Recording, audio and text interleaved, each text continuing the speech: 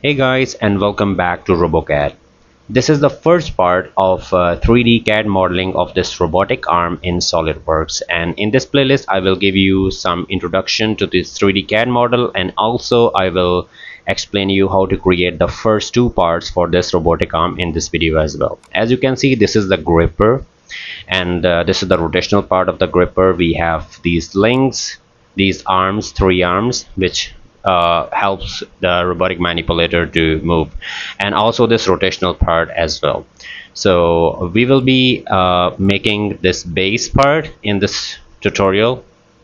This is the base of the robotic arm. This is the one part, right? And then we will be making the rotational part in this tutorial as well. So this is the rotational part of this robotic arm that we will be making in this tutorial, right? So let's begin. So I have opened a part file of the SolidWorks, and I have changed the background to plain white. We will do some settings. So first we have to make sure that we have selected mmgs, which means millimeters, as units, and then I'm gonna select the front plane and click on sketch option. Then I will select a circle and I will create a circle at the center like this, right? And then we have to assign some dimensions. So I'm gonna select the smart dimensions, and I have to specify the diameter for the circle, which I have specified as 300 millimeters. Then I have to go to the features and select extruded boss base, and I'm gonna assign the thickness of the base, so you can increase the thickness from here. So I'm gonna specify 50 millimeters as the thickness, right? So this is very easy. I'm gonna select this face and click on sketch, and I will create a circle at the center. So I'm gonna select the circle and create a circle at the center. Now select smart dimensioning tool, and here I'm gonna specify the diameter for this circle, which is 50 millimeter. Then I have to go to the features, and this time I'm gonna select extruded cut option. So I have to specify the depth, right? So this is the depth. Here I'm gonna specify 25 millimeters at the depth for the cut, as you can see it from here, right? I'm gonna check the box from here, and we have cut the hole. So that is the first part, which is very easy, right? And then I'm gonna assign some color to this. I will go into the appearance, and from here you can specify any color you like. So in steel, if you want to specify any color from the steel or from the high gloss in plastics, you can specify. So I'm just specifying a simple yellow color to this part, and then I'm gonna save it. So go to file, click on save as, and I have created a folder here for the robotic arm, and for the part files I'm gonna create a separate folder. So in the part files I'm going to save this very first part, that is the base. So after writing the name, I'm gonna hit the save button, and that's it. So we have created the first part. Moving on to the next part, go to file, click on new, select the part file, click OK. So it's the time to create the second part. I'm gonna do my initial settings.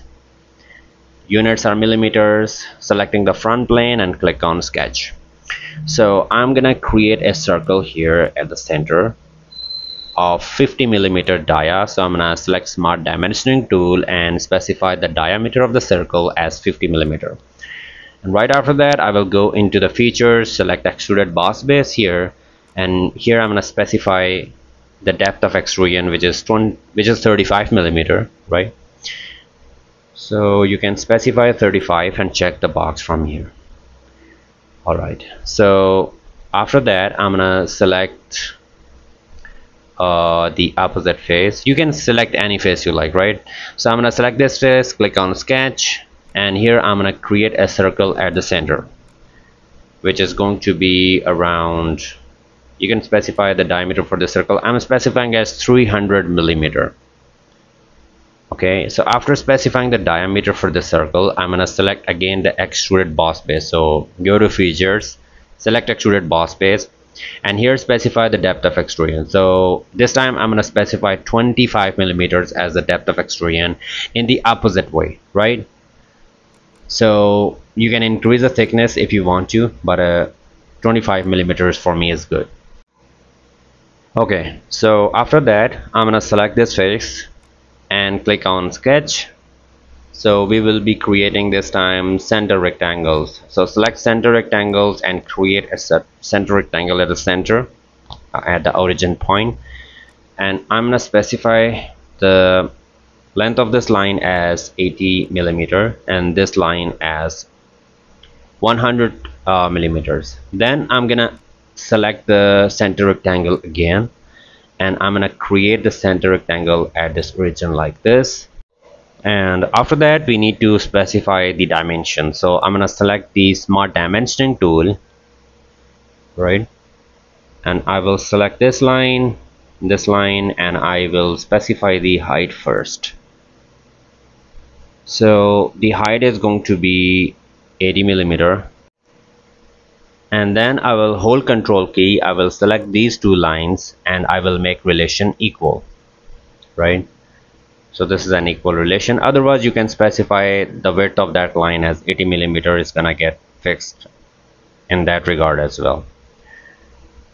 Okay, after making this sketch I will go to the features, I will select the extruded boss space here, right, and here I have this option selected contours, right? So I will select this and I have to specify the regions for which I need the extrusion. So I will select these two, right, 1, 2, and here make sure that you are not selecting any other region. So if you have, for example, selected the wrong region, you can delete it from here, it's not a problem. So you can see I can extrude only these two regions. And now I need to specify the height of extrusion, which is 100 millimeter, and after that I'm gonna check that box, right? So I will cut 2 holes in this extrusion. So I will select this face and click on sketch. For reference I'm gonna create a center line. So I will select the center point, right, and create a line. Press the escape button, and after that I'm gonna select a circle and I will create a circle at this center of the center line, and I will specify the diameter for this circle as 50 millimeter. Okay, so I will go into the features, go select extruded cut this time, and since I want to cut the holes in both of these extrusions, so I will do that. So if your depth of the cut is shorter, it's only gonna cut one hole, then you have to make the sketch on the other, and definitely it's a lot of work.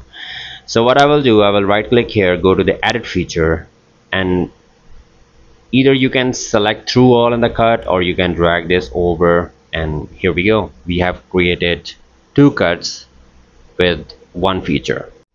And now it's time to give some fillets. So I will select the fillet, right, and after that I need to select 4 corners, 1 and 2, and the same corners for the other. So I will here specify 40 millimeters as the radius for this fillet, and I will select these corners as well. Very carefully you can select these corners, and if, for example, you have selected the wrong corner, there is no problem, you can select it from here and delete it, right? So it's not a big deal. So after that I will check this box from here, right? So now it's time to give some appearance to this. It's an optional thing, you can skip if you want to.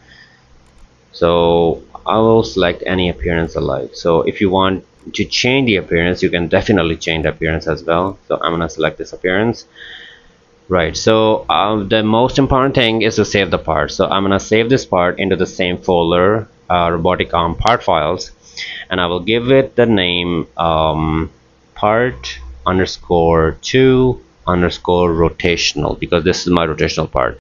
So that's all for this video, guys, where we have the introduction for the robotic arm, and then we have created 2 important parts of this robotic arm as well. And in the next video we will be creating the rest of the parts and definitely the assembly as well. So see you in the next tutorial.